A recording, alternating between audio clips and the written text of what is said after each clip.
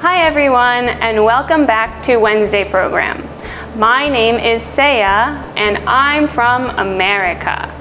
But my dad is from the Philippines.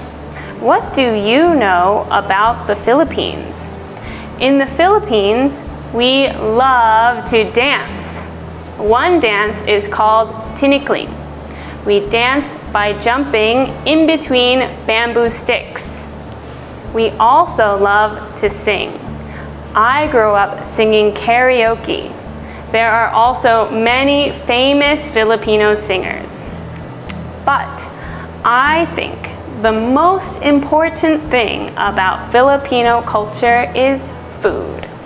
The Philippines has lots of delicious fruit like mangoes and mangosteen. There are also many other delicious things like lumpia. Lumpia is a fried spring roll filled with meat and vegetables. Today, we are going to learn how to make lumpia. First, you'll need to gather all your ingredients. You'll need lumpia wrappers, 1 pound of ground pork, half a cup of chopped onion, half a cup of chopped green onions, half a cup of minced carrots, half a cup of thinly sliced green cabbage, soy sauce, garlic powder, 2 crushed cloves of garlic, salt and pepper, and 2 cups of vegetable oil. Now heat 1 tablespoon of vegetable oil in a large skillet over high heat. Cook the pork, stirring frequently until all the meat is no longer pink. Remove pork from the pan and set aside. Cook garlic and onion for 2 minutes. Stir in the cooked pork, then add the carrots, green onions, and cabbage. Season with salt and pepper, garlic powder, and soy sauce. Remove from heat and set aside until cool. Once your filling is cool, you can start filling the wrappers. Place 1 huge tablespoon diagonally near one corner of the wrapper. Fold the corner over, tuck in the ends, and roll it neatly. Keep the roll tight.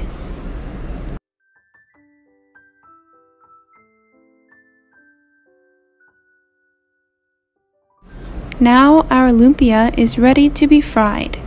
Heat 2 cups of oil in a skillet for 5 minutes. Slide 3 or 4 lumpia into the oil.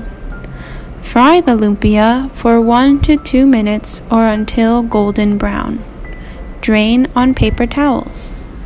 While we let the lumpia cool down, let's make a quick dipping sauce.